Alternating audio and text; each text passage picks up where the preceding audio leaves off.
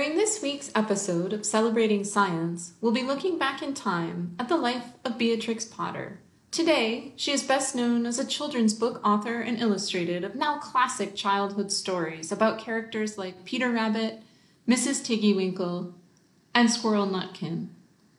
But she was also a scientist who attempted to have her scientific works on fungi published. She was a farmer who amassed more than 4,000 acres of land in her lifetime. And she was also a conservationist, as she used the proceeds from her books and other works to purchase those acres of land near her home in the Lake District of England. Born in 1866 to wealthy parents, Helen Beatrix Potter and her younger brother Bertram reared many companion animals, including hedgehogs, rabbits, and they observed many others in nature. Victorian-era women couldn't participate in most facets of public scientific life, but nature study was encouraged as a hobby. An accomplished and studious watercolor artist and illustrator, Beatrix became particularly fascinated by fungi. She collected specimens, observed them under her brother's microscope, studied them in London museums, and painted them. She became a mycologist, someone that studies and becomes an expert in mushrooms and fungi through her careful attention to detail and fascination with all of their forms.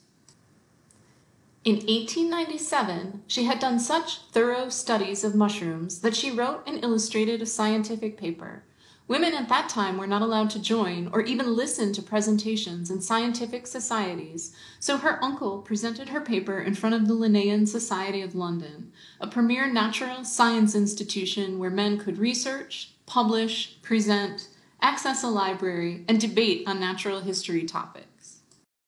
While her scientific works didn't receive the attention or funding she hoped for, she turned to self-publishing a story called The Tale of Peter Rabbit in 1902, based off a series of illustrated letters she had sent to a friend's sick child.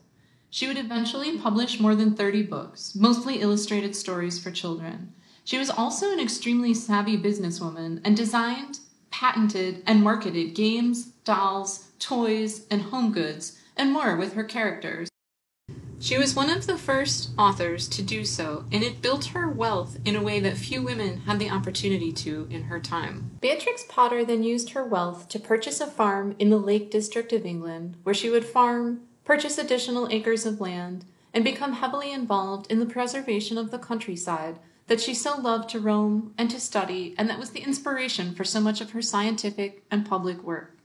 When she died in 1943, she left about 4,000 acres of land to England's National Trust, which eventually became Lake District National Park. Beatrix Potter's stories and characters continued to charm children and their families, so she remains a well-known and beloved author. But her fungi paintings and illustrations, donated to England's Armit Museum and Library, are still used for identification today. And in 1997, the Linnean Society issued an official apology for the way they treated her and her paper in 1897.